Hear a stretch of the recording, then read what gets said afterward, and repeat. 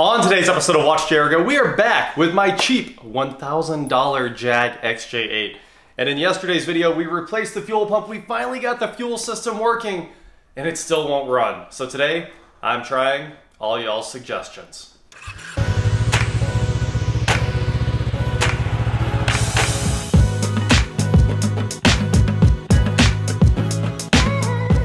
What is going on, guys? I am Watch Jaguar, and like I said, this is my 1999 Jag XJ8 that I bought for just $1,000 after it was abandoned for 16 years at a car dealership. Now, based on the fuel tank, obviously, that 16-year period is very, very accurate. It took a lot of cleaning and a lot of work to get the thing all ready to go, and that new fuel pump in, all the rusted stuff apart.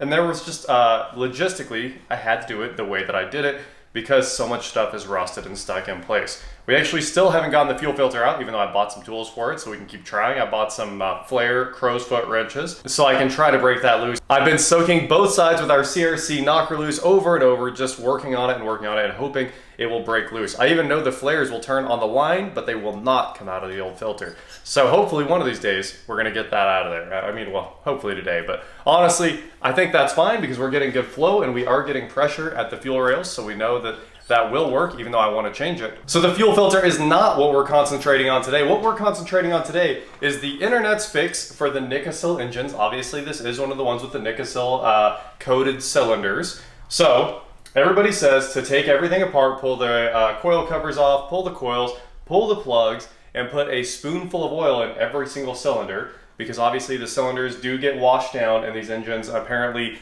kind of lose mechanical compression because there's nothing there to seal the rings to the cylinder walls. So we're gonna try the old oil trick today. And a lot of the Jag techs said that this thing will not run without all the intake tubing on. Now, any other modern engine would, so that's a pretty upsetting thing to hear. Say you're on a road trip and your MAF breaks, rare, I know, a very rare use case. But if it does, you should not need to stop and buy a MAF and replace it. You should be able to get home. But unfortunately on this Jag, without a MAF, I'm hearing that they don't run. Now, I would assume it would go to a static mix or run an open loop because it shouldn't matter that much, but if it doesn't, it doesn't. So that's really all there is to it. I'm just gonna put it all back together after we get oil into the cylinders and just kind of see where that goes. I do want to go over the process real fast. This is the Jag with the Nikasil cylinder liners process for repairing no-start conditions caused by cylinder washing. So, they want you to check the codes, check the inertia switch. Obviously this hasn't been in an accident. We do know it fires and tries to run every single time. Check fuel pressure, check for spark. We've got all those. Fuel, air, spark, we're there. You know, any normal troubleshooting tells me this thing should run with no problem. Check throttle body plugs for proper contact. It seems like it's fine. The electric motor runs fine. Throttle blade opens. I don't see how there could be anything wrong there. Check the park and neutral switch. It's in park for sure. Check that the battery's charged, and is your engine a Nikasil block? And the range on those is 1997 to 2000. Those are the Nikasil coated cylinder liners. So here's what they want you to do. I'm gonna go through the checklist real quick. Have a fully charged battery. We do. This thing was on the charger. It's at 100%. Remove all the spark plugs and put a spoon of oil, engine oil, in every single cylinder and reinstall the plugs. Press the accelerator to the floor and hold it. That, of course, is flood clear on most cars. So all the way to the floor, and we'll just hold the gas pedal down. That should cause it to turn over and not dump any more fuel into the cylinders. And try to start the car in about 15 to 20 second bursts, keeping the accelerator on the floor twice. And that should let oil work around the rings and into the cylinder. And the final step, let up on the accelerator halfway and begin starting in 15 to 20 second bursts again. And it should rip to life. So I am hoping this works. Obviously we're gonna clear the codes again, and that's pretty much all there is to this. We've checked out most of these things and we're in a good state to do the testing. I'll be surprised if this works, honestly, because I did crank it before we had any fuel quite a few times, so we should have a lot of oil from the oil pump. But putting some oil on top of the cylinders and letting it work its way through the engine is definitely not gonna hurt anything. So I'm happy to do that too. Honestly, I'm happy to do anything that gets this thing started at this point because we've put in a ton of work and we gotta be close. So, with that said, I need to grab an 8mm, start pulling these covers off the coils, and start taking out coils and stuff. I really can't tell you how much I appreciate this built-in tool holder the Jag has. It holds all your screws, you got positive retention because it's all deep. And pull out these 7s holding on the coil covers. Well, as soon as I got the coils out, we found some problems. They were all a bit wet. You can see that it probably needs valve covers if you look at the oil and everything on the coils there. And then you start to look down in the cylinders and you see that is a lot of oil. And that one has oil all the way over the tip of the spark plug. And this one is even worse. This one's just completely full. And it is all oil, but also moisture. That's all sitting in there. So you know the coils were having an absolute nightmare of a time firing. It's funny because it runs better than some engines that I've pulled out that have been completely flooded in the spark plug wells, and they can barely run at all. But this thing was actually firing on all cylinders. So time to pull the plugs, and then we'll crank it once we get all this junk down into the cylinder, and hopefully we can get it all shoved out the exhaust. The bonus of my leaky spark plug wells is it's full of oil, so all I have to do is pull the spark plugs and they self-fill. So I'm gonna do that right now. We'll have a bunch of oil down in the cylinders. I'll even put some fresh oil in there because that oil did look nasty, and we'll crank this thing over and see where we get. Do we have oil on this side? We sure do. And again, more oil. That one's dry. This one's dry, this one's dry. This one has quite a bit of oil in it, and this one's dry on the driver's side. So let's pull these plugs too and start throwing in 1 spoonful of oil. Well, I only have bad news for you guys. The spark plugs have been out of here because they are absolutely loose. So somebody did put them back in and sort of tighten them, but they're pretty loose. Let me grab a magnet so I can get these out of here. First plug. Oh, these plugs look horrible. And not really the combustion area, which looks okay, but the outside of them, they are in GKs. But wow, these things are beat. This is the first time I've seen spark plugs rusting out inside the plug wells. They still fire, but whew, they've had a bad life. This is what came out of the driver rear cylinder. How nasty is that? I mean, these things clean right up. They look brand new, but the deposits on them are absolutely crazy. So all of that buildup and garbage in the cylinder, I mean in the spark plug well. Well, we know it needs valve cover gaskets. That's a problem for future me. Today's problem is make the car run because I need my garage back. 4 more nasty plugs removed.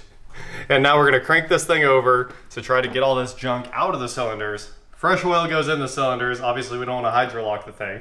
So just a spoonful like they asked for. Ooh, oh, well, of course these are wet. I just dumped all that liquid in there. There's nothing else I could do. There was no real way to suck that out of there. You need basically an air-powered vacuum or a vacuum you don't care about. And I don't have either of those here. So we are working with what we got. And that plug's ready to go back in. Line these all back up as I clean them. And let's dump some oil in this car. Okay, here we go. The accelerator pedal all the way down 100% throttle, and it's time to crank this thing over. I'm gonna step out of the way just in case we still blow oil and water everywhere. Go for it.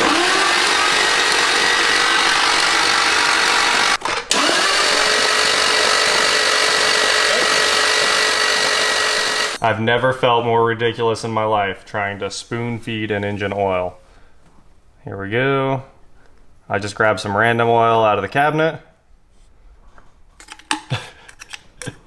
Luckily, the way they designed these valve covers, anything you spill does go in. It's like they were thinking of this from the factory. I bet they'll have to run the spoon feeding procedure. You'll need Jaguar special tool X801-239 so you can spoon feed. Whoop, I had too much spooning. I was being really careful with this, but now I'm just gonna put the plugs back in and wipe everything off and try to make it all nice again. Cool. Spark plugs are going back in. We're done with our spoon. We have our spoonful of oil in there. We're cranking it again at 100% throttle to make sure no more fuel enters the cylinders. And we're obviously gonna do that exactly what they said, 20 seconds of cranking twice. So we also open the garage so it can blow all this oil and fuel out the exhaust, hopefully. And then we'll be ready to put our coils back in. Go for it. 20 seconds.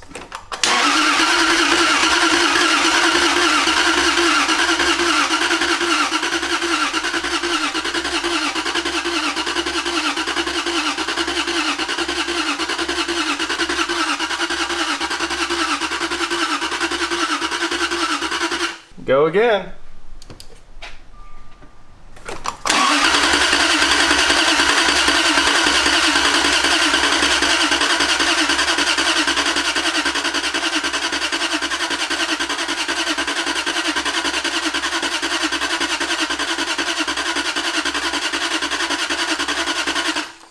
Did that engine start sounding better as it ran more?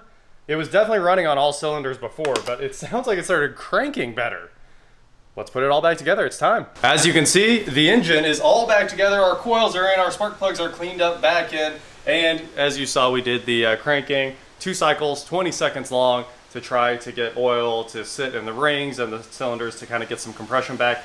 I also used electrical tape to temporarily put everything together, including blocking off where the resonator tube is supposed to be. That's a sound resonator tube over there, the open hole, and of course the PCV as well. And I also put some electrical tape over, there's no clamp where the MAF is, it's just missing. So electrical tape is holding that as well. It's sealed up. So all we have to do now is hope it starts. And I sure hope it starts. Also, the MAF's hooked back up, which is the one thing everybody was telling me the engine will not run without the MAF on this car, so of course it's plugged back in.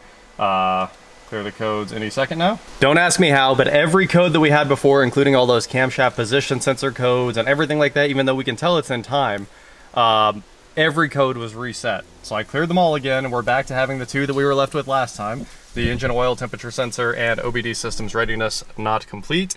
So that is where we're leaving that. We're gonna go ahead and exit this and try to fire it up. 50% throttle, here we go.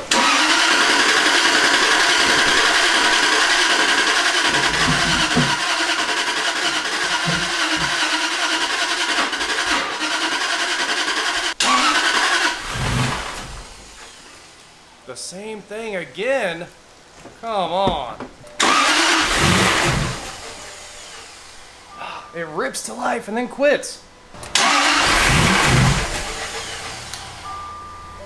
Well, after all that, I've cranked it many times and it started and it seems like it runs really well, and then it dies, of course, and we still only have the same 2 codes. Camshaft position sensor 1, which we should be able to run with crank position, and engine oil temperature sensor circuit low input. So that one doesn't matter at all. That one sort of matters, but for the most part, this thing should be running. Okay, I found out what that random connector was on the other side of the throttle body there. That goes to nowhere. It's the camshaft position sensor plug, and there is no camshaft position sensor anywhere to be found on this side of the engine. It should be right here underneath the fuel rail, and it does not exist. I can't find it anywhere.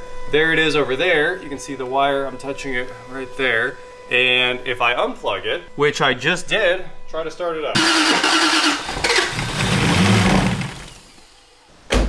Well, there you have it. We've tried everything for today. I gotta go figure out why there is a camshaft position sensor that's just clearly missing from the engine, or maybe it was never there. Maybe the 4-liter only has 1 and the engine in the R has 2. I'm gonna go ahead and reconnect this sensor. I thought we might find some luck by getting it to crank without the camshaft position sensor on this side, but we had no such luck. Somebody's messed with this too because the connector was unlocked. So a lot of troubleshooting's been done. I also found out this doesn't fit one bit. Like, this has to be the wrong elbow or something like that, because there's a huge gap all the way around it. And of course the clamps aren't there, but even if it had a clamp, you can't compress this side. So it's just missing everything. Everything's gone for this car, which means it might be about time to throw in the towel on this, because I am not going to go hunting for a bunch of OEM parts. And it should have been super easy to get running, but it's fighting tooth and nail. That is it for today, guys. Thank you so much for watching. Don't forget to head on over to shop.watchjaguar.com for cool shirts, not like this. And please like, share, subscribe, do whatever you want to do, and I will talk to you next time. I just looked at all the diagrams for the AJ8 engine. I think that's the one that's in this car, and it only shows the camshaft position sensor on the left bank. So obviously this might actually be correct. I think that second plug may just be for the XJR, but it seems like it's actually not used on this car. What I did find out is everyone says when they see that camshaft position sensor code, it's the timing chains. And I know you guys all said in the very first comments, watch out for the chains. The chains are probably one of the most common issues on this engine, unfortunately. So it's probably taken out the guides and the tensioner, and I'd say it's at least a few degrees. It's not really mechanically out of time, I don't think. It could have jumped, but I don't think it has, because it clearly seems like it runs pretty well when it fires. But it's probably the chain tensioners. And that does not seem like a job that's worth doing on this car, that's for sure. It's not going to sell for much after it's all done. This car has to get out of the garage tomorrow. First, I think it's served its purpose. We've tried about everything there was, and it's so close, but just all these little factory things need replaced to get it right. And the Porsche has to get in the garage, which means this thing, it being a giant bunch of dead weight, it's got to leave. And the craziest car I've ever bought in my life shows up tomorrow, and I'm very excited about that one. A car that's truly worth saving. This car is sort of worth saving. The more things I find wrong with it, needs a valve cover, gaskets, just more and more and more things. But I got close. We basically brought it back to life.